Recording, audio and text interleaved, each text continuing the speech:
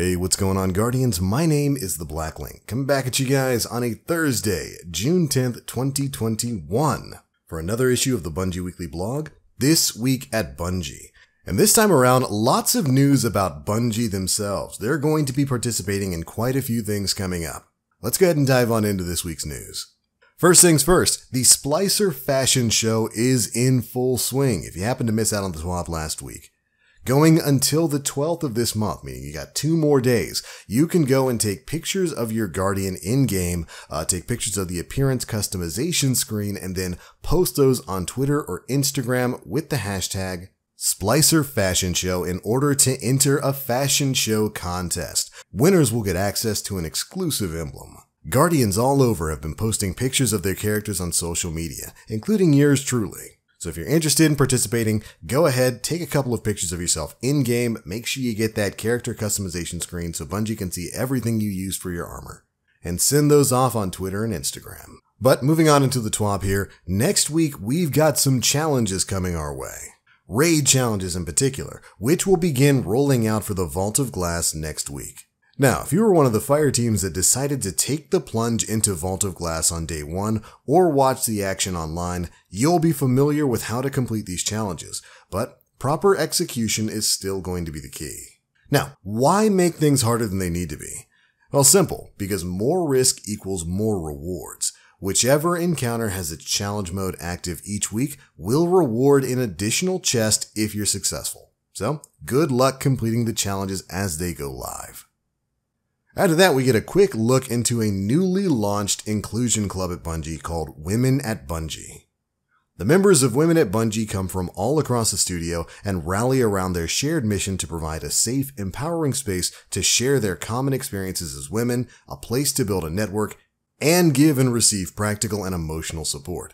They posted an entire article about the club's goals and everything involved with it. So if you happen to miss out on that, there is, of course, a link to that in the TWAB, which we'll have a link to down in the description box below.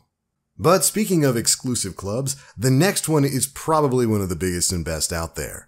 GCX 2021 is almost ready to kick off.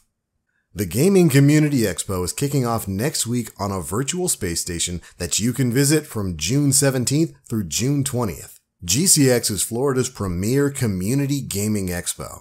It started off as GuardianCon all those years ago and has become bigger and better every year since.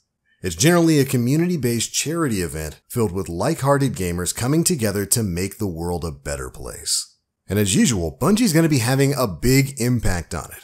GCX's website is up and live right now with all the details about the event. Of course, we'll have a link to that down in the description box below as well. But Bungie has hidden 7 dead ghosts in various places around the space station website, and it's your job to do your best and go and find them. But that's not all that's going on.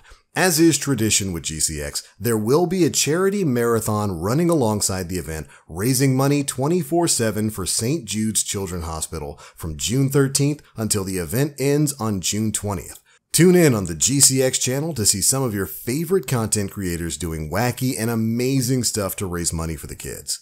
Bungie will even be offering another special emblem for any $50 donations during the charity marathon. And this emblem will be available for that exact amount, $50. No more, no less. And of course, 1 emblem per email. Just make your donation during any block while the marathon is active, and you will receive your emblem code in an email soon after the event ends. And then we get to see that brand new emblem right here. But that's not the only reward available for Guardians who are looking to give.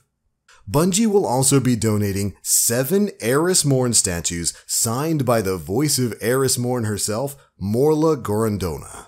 For every donation of exactly $7, you will have a chance to receive one of these awesome collectibles when they ship from the Bungie store this fall. And of course, as usual, whenever these charity events go live, all profits from Bungie Foundation items on the Bungie store will be going to the charity in question. This time around, of course, the St. Jude Children's Research Hospital from June 13th until June 20th. Bungie caps this section off by stating that this is an event we always look forward to, and we're so glad that it's being done virtually this year. And that I can definitely agree with. This event is always amazing. The community always shows up and shows out. You guys donate so much money to charity year after year after year. and I'm looking forward to us breaking every donation goal again this time around. And again, if you're interested in attending the digital GCX 2020 event, there will be a link to their official website down in the description box below. Alright, now, last but not least, we have a bit of really good news to cover concerning one of, in my opinion, the best new exotics in the game, the Warlock's exotic boots, the Boots of the Assembler. These dropped in an amazing format, got kind of a nerf to kind of keep the game stable and keep it from crashing, and we're getting a great update here in this swap. Here's what they had to say. Good news for everyone who likes rifts and pants. Boots of the Assembler will be returning to their release functionality, with a little bit extra as well. On release, there was an issue with the exotic that would cause crashes due to a large number of rifts and noble seekers being created. As a stopgap measure, the perk was changed to prevent those crashes without disabling the exotic, while an engineering fix could be developed to address the crashing problem. Now that the work is done to prevent the crashes in the first place, they can return to their formal Riftastic glory in our next update. Oh, and now empowering Noble Seekers will properly proc Benevolent Dawn for Attunement of Grace Warlocks. Hallelujah. Really happy to hear about this change. I was super bummed when the Boots of the Assembler got nerfed a few weeks back. I pretty much stopped using them after that. I liked having infinite rifts and infinite Noble Seekers to just keep my entire fire team not just alive, but overshield buffed and with the Benevolent Dawn boost as well. And I'm really happy that they're being brought back to the level they were at upon release. Now, Bungie just needs to do this for those Hunter boots. At least as so much as keeping the big damage boost you get now for getting 8 stacks, but lower the number of stacks back down to 4. I'm just saying, why not? But alright Guardians, that's pretty much it for the biggest bits of news contained in this week's issue of the Bungie Weekly Blog. This week at Bungie. This season is flying by and we've still got plenty more content on the horizon. Looking forward to all of it. But that's the news and those are my thoughts. Be sure to leave me yours down in the comment section below. Are you going to be attending GuardianCon this week? Are you looking forward to some wacky donation goals over on the Twitch stream? Be sure to let me know. And if you enjoyed the video, feel free to drop a like, make sure you subscribe, and hit that notification bell to stay up to date with all the latest stuff we're putting out. I'm out for now. Thank you all so much for watching. And as always, I am the Black Link. You Guardians, stay frosty.